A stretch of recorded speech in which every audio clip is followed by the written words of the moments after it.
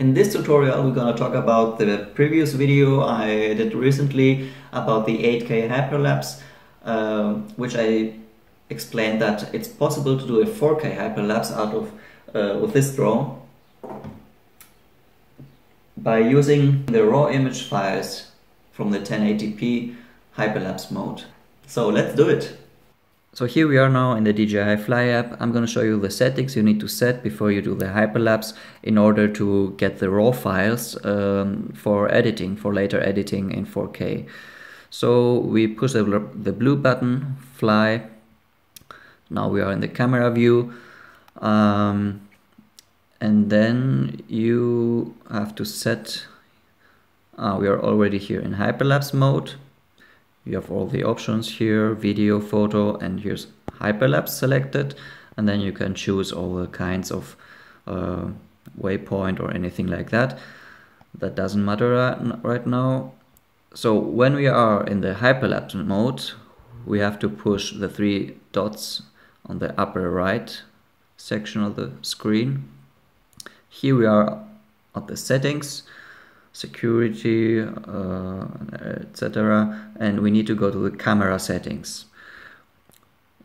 So now you see you have 3 options: photo type, it's off, JPEG or RAW. So you have to select the RAW option so that it saves the RAW files when shooting the hyperlapse. Down here you see that it's set to 1080p. If you set it on 8K, in 8K you don't have the option anymore to choose the raw files. So that's a big difference from 8K to 1080p. So now we are set, we have the raw file selected. We go back and now we can start. If you set the hyperlapse mode you like, you just press the red button to start and doing the hyperlapse. So when it's finished, you get a folder in your SD card where all the photos, the raw image files are stored next to the original compiled hyperlapse video from the drone. Okay guys, so now we are here on the computer. We opened the folder of the SD card and we see that the drone has already created 2 folders. One folder where the original video files, the hyperlapses created by the drone itself, are stored. I did 2 hyperlapse videos, and you see the numbers that are displayed here are the same as the numbers in the other folder. That means in this folder, in the hyperlapse folder, are stored all the raw files we set before to be stored separately. So these are the raw files of the hyperlapse number 0158, which is the night one with the dark sunset. So now we are here in the folder with the raw files. We press Ctrl A to select all, and we drag them into Photoshop in order to create our video file. So we just drag them inside. Remember not to drag them in the window, in the space below, just drag them on the top of the Photoshop window, because if you drag them in between somewhere, then it's going to open each file separately. That's not what we want. So we drag them into the top bar. Now it needs some time to load them up because there are many photos. Okay, so here is now the dialog box where we can edit all the raw files. So we're going to choose one in the middle, which has the average lighting conditions. And now we can set the exposure higher and tweak a little bit with the shadows. Oh, the shadows are already up, the highlights down, etc. You see how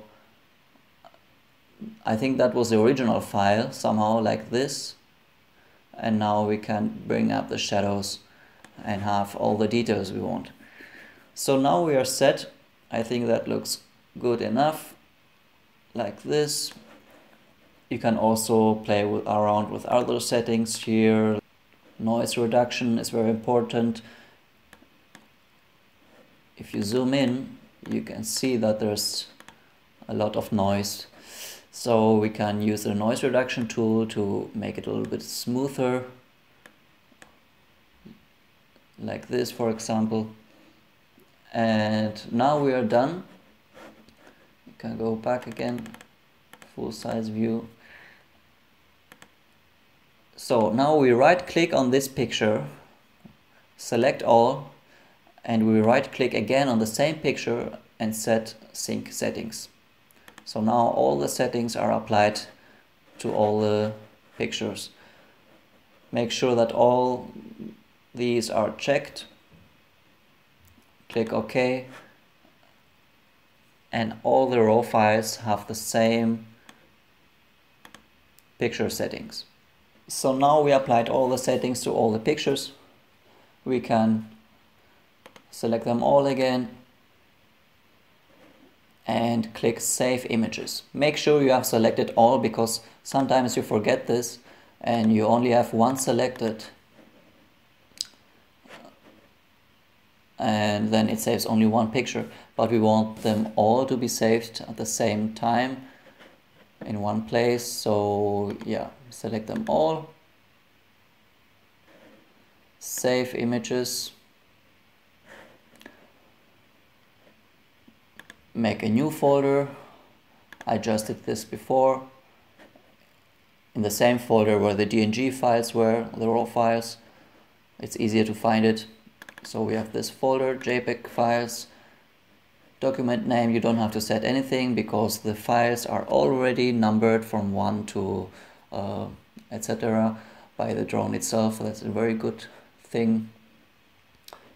JPEG format, quality maximum, color space as RGB, and that's it. So we click save, and now you see down here 336 remaining. It needs some time to save all the JPEGs. I'm gonna just make it faster so we don't have to wait. So now it's finished, and you can go back to the folder, and you see now we have here our previously created folder, JPEG files, and all our files are here now. So we're gonna open them in Photoshop now. We just need to go to File in Photoshop. I'm using Photoshop CS6, the 2018 version. Yeah, and we open a new file. Let's go to our folder.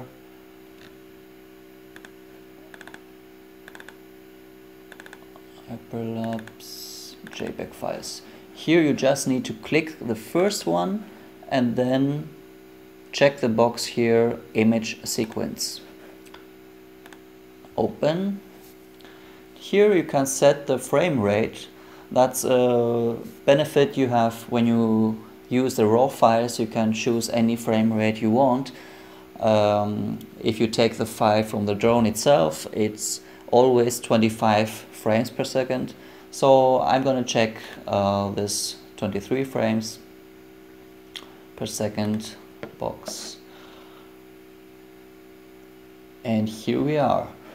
Now you don't see that it's a video file. You have to change the view,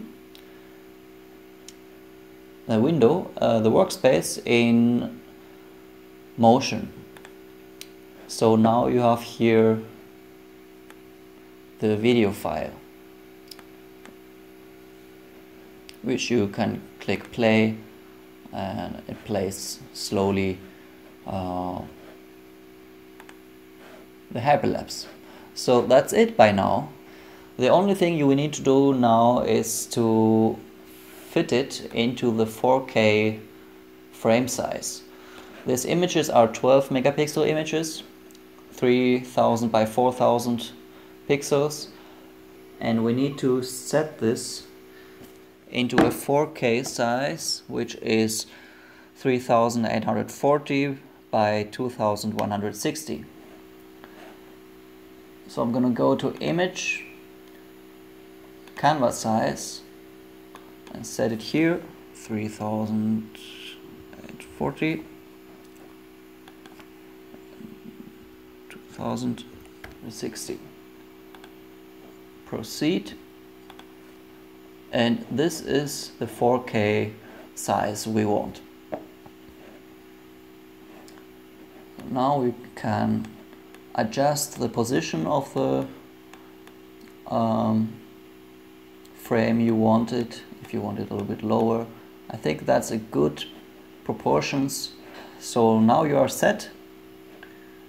We don't need the audio, we can switch it off here, and we go here to render the video.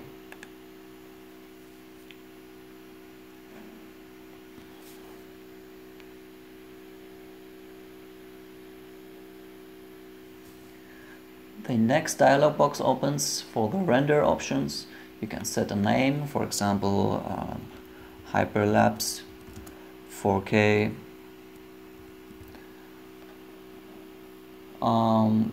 The folder doesn't matter really. I'm gonna put it on the same folder we had before.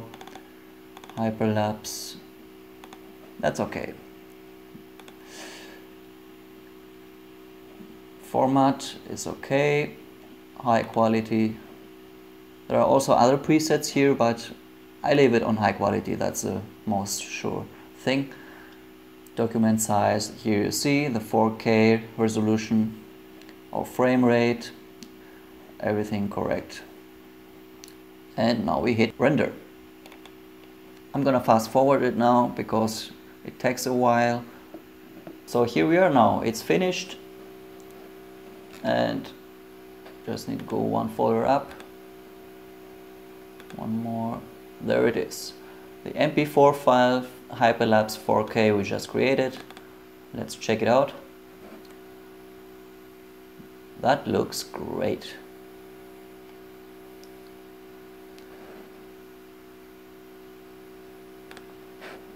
The only thing that's left to do now is to import it in Premiere Pro in order to make some stabilization, because it's a little bit shaky, and that's a final step we need to do now. So now we're going to open a new project here in Premiere Pro. Name it Hyperlapse tutorial. Click OK. And here we are. So we need to put the new file we created before, the MP4, which is here, the Hyperlapse 4K. We just drag it in our media browser or project folder, and then we can drag it in the timeline. So here it is. Play it, and it works. It's a little bit shaky, so I'm gonna apply the effect warp stabilizer. I'm gonna just drag it on the video file. It says it needs some analyzing in the background. You can see here in the effect controls under warp stabilizer, you see here it's working frame by frame. It needs about 6 minutes. I'm gonna leave it. I'm gonna fast forward it for you, and then we continue when it's finished. So now it's finished, and we can check the final result. That looks much more smoother. Yeah.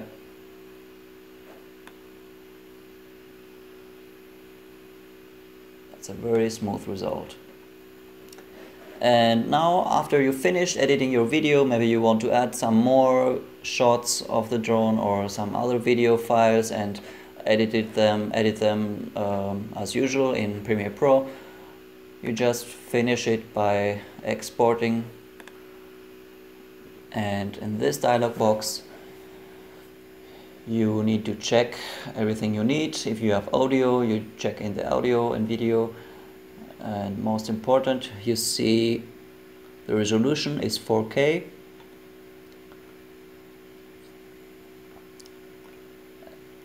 And yeah, I usually choose CBR